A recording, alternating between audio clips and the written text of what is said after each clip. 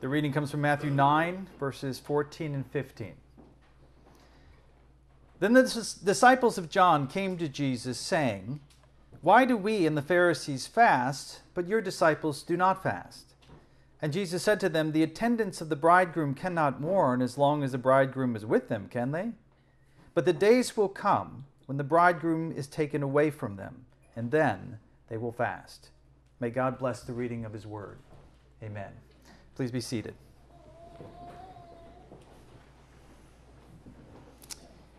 One of the most influential preachers in the first 1,000 years or so of Christendom is a man by the name of John Chrysostom. Chrysostom served as bishop of Constantinople during the 4th century and was renowned not only for his powerful sermons, but also his paltry lifestyle, we might say. In an age known for its opulence, Chrysostom's humble austerity was considered garish by the societal elites, including many of his fellow clergymen. Indeed, his abstemiousness even caught the attention of the emperor, Arcadius, and it offended him so much that he eventually banished the bishop for his asceticism, an action which would lead to the churchman's death by exposure. It's a grisly tale. But it also, besides from teaching many things, it serves as a grim reminder to us at the present moment that there's nothing more despised in times of decadence than self-discipline.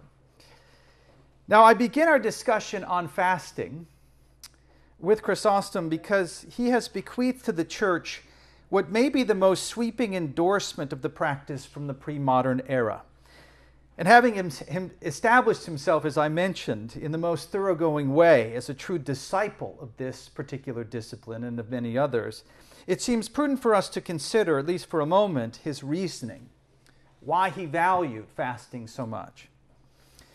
Of the spiritual exercise, he had this to say: "Fasting is, as much as lies in us, an imitation of the angels. It is a school of prayer, a nourishment of the soul, a bridle of the mouth, an abatement of concupiscence. It mollifies rage, it appeases anger, it calms the tempests of nature, it excites reason, it clears the mind, it disburdens the flesh, it chases away night pollutions, it frees from headache. By fasting, a man gets composed behavior, free utterance of his tongue, and right apprehensions of his mind." The benefits of fasting, says Chrysostom, affect one's entire being, the intellect, the affections, and the will. For the ritual, as he said, clears the mind, it calms the tempests of nature, and disburdens the flesh. If you have trouble with clarity of mind, the last thing you might think is, well, what I need to do is fast.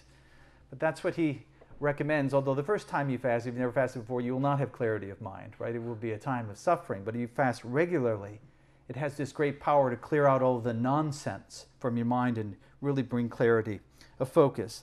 But it is a practice, according to Chrysostom, according to this bishop, that's so broadly effectual that it warrants as evocative and disparate descriptors as a bridled disburdening, a calming excitement, a composed freedom, a glowing endorsement which noticeably contrasts with the much dimmer view one often finds in modern evangelicalism.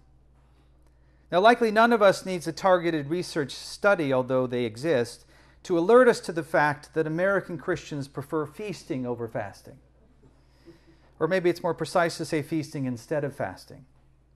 Because in the biblical view, it's not an either-or proposition where we have to choose between feasting and fasting, but rather it's a both-and, with fasting being the necessary preparation of the mind and body for feasting. Indeed, the biblical pattern is to fast in order to feast, as this lesson will attempt to show. The problem for many of us, for many American Christians, is that we've jumped right to the feasting. A sin of impatience is ours, and it's one that we have unfortunately inherited from our primordial parents. Basil of Caesarea is another 4th century bishop. We're living in the 4th century in this sermon, I guess. But he makes much of the fact that the first prohibition which Adam receives in the creation narrative is an embargo on eating, where he is not permitted to partake of the fruit of the tree which lies in the middle of the garden. And this, according to the good bishop, establishes what he calls a law or a principle of fasting. And I think he's right about that, but it must also be pointed out that this divine injunction that's given to Adam comes after this divine invitation in Genesis 1:29. So he's told not to eat of this one particular tree, but that's only after he's given this invitation, where God says to him, "Behold, I have given you every plant yielding seed that is on the face of all the earth, and every tree which has fruit yielding seed. It shall be food for you." Or again in Genesis 2 verse 16, God says, "For any tree of the garden you may freely eat." In other words, a command to feast precedes the command to fast. And what God is really offering Adam here, as theologian Peter Leithart has pointed out, is not just food, but he's actually offering Adam the entire creation. Meaning that God is laying before his image bearer a world suffuse with delights and riches for him to devour, a feast that will satisfy Adam's innate hunger as long as he partakes of it in communion with his Creator. A context which helps us to put the purpose of Adam's fasting and the practice in general in perspective. Because in Scripture, feasting is given priority over fasting. We were made ultimately, in other words, to feast, not to fast. For as we said, the first commandment to Adam is to eat, drink, and be merry, not to abstain. And the same will be true for those who stand before the bounty of the new heavens and the new earth, as it says in Revelation 22:17. The Spirit and the bride say, "Come," and let the one who is thirsty come. Let the one who desires take the water of life without price. Come and feast will be the first command given in the eschaton. Therefore, in the divine meta-narrative, while fasting is an essential part of the story, because it is the bridge to feasting, it is not the whole story, for it is only the bridge, not the destination. In other words, it's not the end, but it's the means to the end. Therefore, I don't think that Adam's fast from the fruit of the knowledge of good and evil was meant to be permanent. Rather, I think that in time, God would have joyfully allowed his image bearer to partake of this fruit also. It's interesting, in 1 Kings 3:9, the text where God praises Solomon concerning his request for wisdom rather than worldly riches or fame or something else. In that text, it speaks of the knowledge of good and evil as a discernment for administrating justice. In other words, this knowledge is a kind of royal insight, or judicial wisdom, as Leithart puts it. The very kind of discernment, in other words, that's required for one to serve as a vice-regent over God's good creation, which was Adam's original vocation. The wisdom needed to exercise dominion over the earth. A wisdom which is the result of maturity, and thus normally can only come through experience, as the Hebrew writer makes plain in Hebrews chapter 5, verse 14, where he says, "But solid food is for the mature, for those who have their powers of discernment trained by constant practice in distinguishing good from evil." As a newborn babe, naked and naive in the garden, Adam was not ready to partake of the rich fruit which would provide him the knowledge of good and evil. He needed to start with milk, we might say, so that in time he could digest such meat. Which means that the only way for Adam to fully enjoy the benefits of the feast of this knowledge was for him to keep the fast, was for him to abstain from the fruit until he and it were ready. A pattern which applies, and this is what was mentioned before, Basil of Caesarea, the principle of fasting. There's a pattern here which applies not only to this particular tree, nor even just to food, but to everything that God has offered Adam. Again, I quote from Peter Leithart, who says, if Adam was going to feast on the fruit of the other trees, think about this for a minute.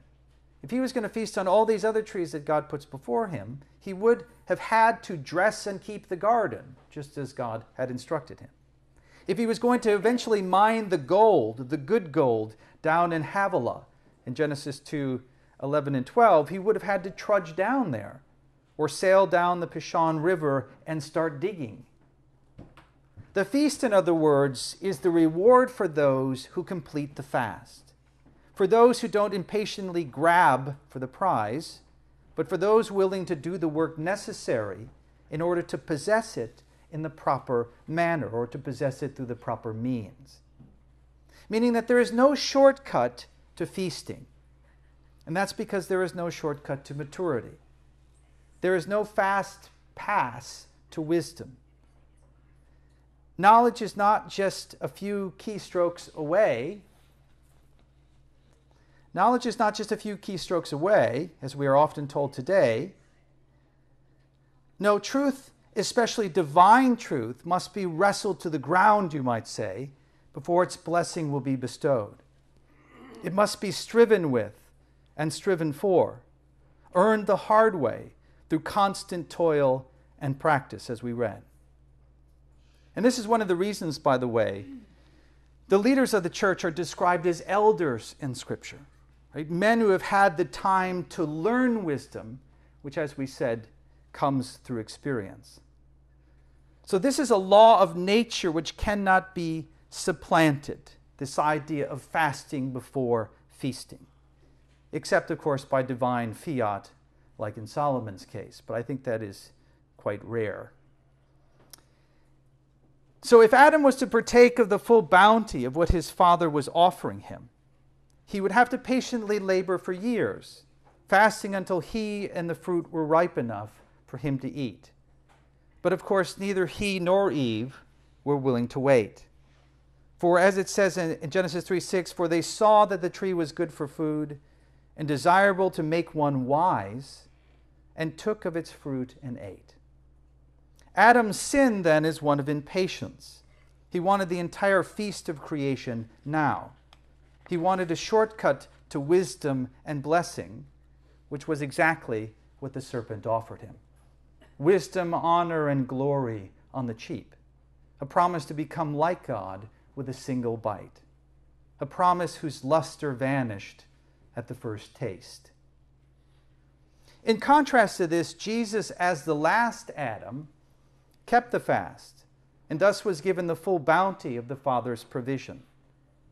For he is the one who resisted the devil's temptation to satiate his hunger by taking the shortcut, by turning stones to bread, as well as the shortcut to obtaining worldwide acclaim, by manipulating the Father's faithfulness. Throw yourself down, Satan said, from the high point of the temple, and he will essentially force the sending of angels to rescue him, creating a great spectacle for all to wonder at.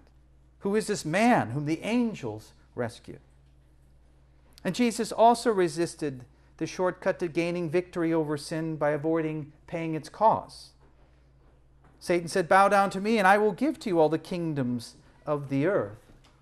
But of course, such exaltation would be apart from humiliation, which is another inviolable principle in Scripture, that if one is going to be exalted, he has to first be humbled or humiliated.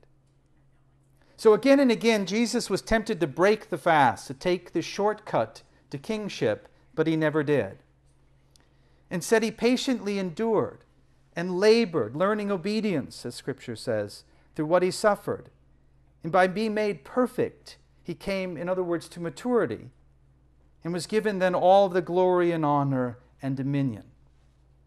And by resisting temptation in this way, he sets the pattern for true fasting. So at the deepest level, it's not just a periodic liturgical practice we might engage in, but a Lenten way of life, as one writer put it.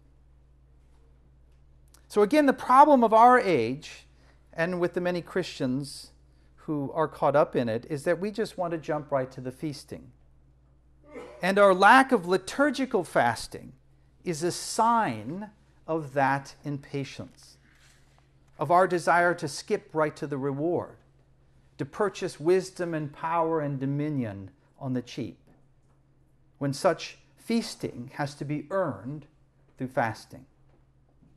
Let me give one illustration of the point that I'm making. New and young Christians today, I've noticed, tend to develop these grand visions of how God is going to use them in the kingdom. And when things don't seem to be headed in the right direction or progressing as they should, they tend to become impatient and deflated by that. They exhibit a restless naivete, which reminds us of Adam, which inclines them to reserve themselves for the big ministry opportunities, right? To hold out for the grander tasks, while missing all of the more modest occasions, which are meant to prepare them for the greater responsibility. In other words, they neglect Jesus' teaching that one must first prove himself faithful in the small things before God will grant him greater duties. And that principle, by the way, the principle of the lesser to the greater, there are scales, right? If you want to lead God's people as Abraham did, if you want that amount of responsibility, well, then you're going to have to pass a Mount Moriah level of testing in order to prove your worthiness. In other words, the young in faith tend to forget, and this is likely true of all of us, but it's more obvious in the young of faith because they're, I guess, maybe more optimistic, right? They still have higher aspirations. But the young in faith forget the long and trying periods of maturation, which form the great biblical figures of Scripture, like Moses and David and Paul and the rest. What we might call a perfecting delay, which is an act of kindness on God's part, right? I mean, count God's slackness in fulfilling your ministry dreams as a blessing, in other words. Because you can't jump from the mailroom to the front office without catastrophe being the result. And that catastrophe, by the way, won't just be experienced by your fellow laborers and the institutions that they serve, which others have built, but also it will come upon yourself, right? If you try to lunge at a larger responsibility than you are ready for, then the consequences for you, and I've seen this firsthand too many times, the consequences for you will be dire, right? It can really hinder your spiritual development. It can even corrupt you. I've seen people be corrupted by it. And so if you feel this desire to lunge, here's an opportunity, and it's way beyond what my level of wisdom and ability and maturity to handle it. But this opportunity is being handed to me, even if it's handed to you by a Christian. It says, please come and do this, but you know you're not ready for it. You can be pretty sure that it's the devil who's tempting you with a shortcut in that case. Because God's plan is totally different than that. God's plan is for a long and slow maturation process or project. Because there is no shortcut to wisdom. There's no other way to get there. And so what you have to do is become content in the small things, not despise the season of fasting, because in time it's what will lead you to true feasting. But of course, all of that requires great patience, and we live in a time, as we said, that's devoid of patience. It's a time of instant gratification. So we don't want to wait, and we end up then eating unripened fruit, which always ends the same. It ends in bitter disappointment and then desolation, just as it did in the garden. And so that's the pattern that's laid out in Scripture that Basil is speaking about, what we might call the principle of fasting as opposed to the observed practice of it. Fasting in principle is the bridge to feasting. We fast in order to feast. And it's a principle which cannot be circumvented, as I said. To skip to the feast leads only to frustration. So now that we've laid that spiritual reality of fasting down, fasting is a way of life, you might say, we can now begin to speak about the ritual, which is its sign, is the sign to that deeper spiritual principle. So we're talking about now the spiritual discipline of abstaining from food on a regular basis, which of course brings us to our text. In Matthew 9, the disciples of John the Baptist come to Jesus and inquire as to why his disciples are no longer fasting. And the Messiah answers them with a vivid metaphor. He says, the attendants of the bridegroom cannot mourn as long as the bridegroom is with them, can they? This evocative imagery of God as the husband of his people is an important one in Scripture. We find it in numerous places in both the Old and New Testament. One of the most vivid places that we find it in the Old Testament is in Isaiah 62, which let me read to you a few verses, 4 and 5 from that. It says, "You shall no more be termed forsaken," God speaking to his people Israel here, "and your land shall no more be termed desolate. But you shall be called, my delight is in her, and your land married. And the Lord delights in you, and the land shall be married. For as a young man marries a young woman, so shall your sons marry you. And as the bridegroom rejoices over the bride, so shall God rejoice over you." Such imagery reveals God's strong desire for union with his people, a union of such intimacy that he describes it as a marital bond. And now, with the coming of the Messiah, Jesus is saying, the bridegroom has arrived, and it's time for the marriage ceremony to begin. And thus, it's not a time of fasting, it is now a time of feasting. For all of the years of faithful abstinence, we might say, on the part of the Jews, the work of preparation for the coming of the Messiah, the wandering in the wilderness, the building and rebuilding of the temple and of the city, and all of those things, has led up to this moment. After 1,000 years of working and hoping and longing, the bridegroom has finally arrived. In the fullness of time he has come, and his bride is ready to receive him.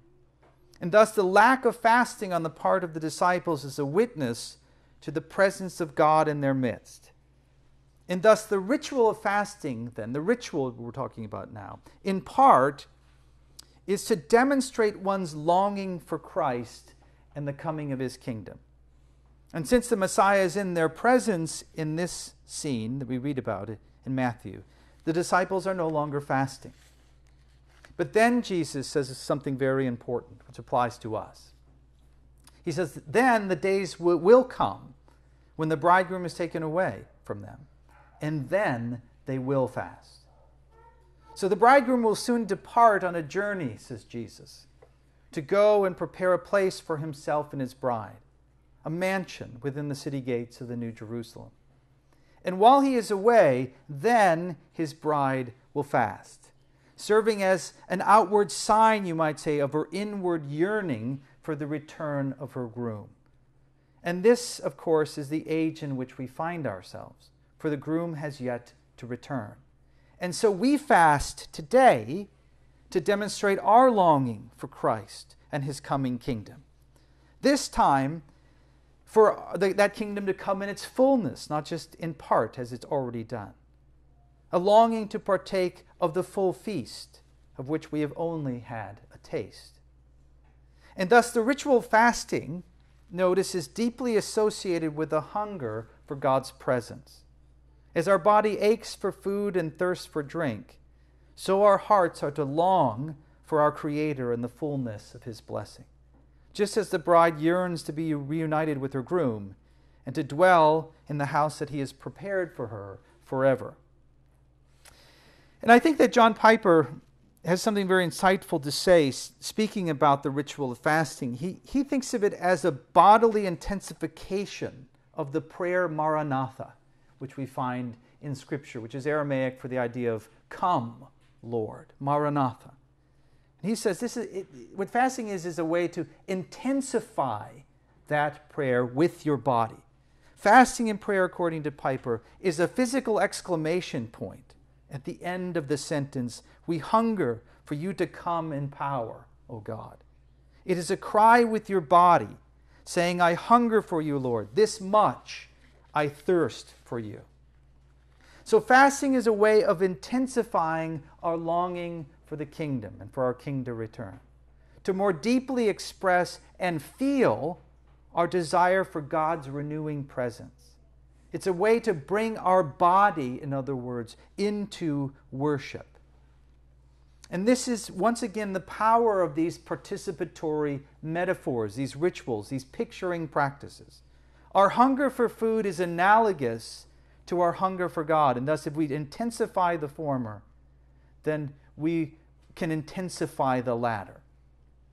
Therefore, these are practices which can direct our hearts toward the future fullness of God's blessing through our bodies, so that we can feel that hunger in our body.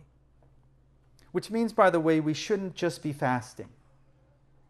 Right? If all you do is fast and never feast, right? If you are just super frugal, you are so careful with everything you eat, and you eat very little, right? You're in a sort of a perpetual state of fast in everything that you do, right? You have a life that's very austere. You're missing part of the narrative in the way you are living.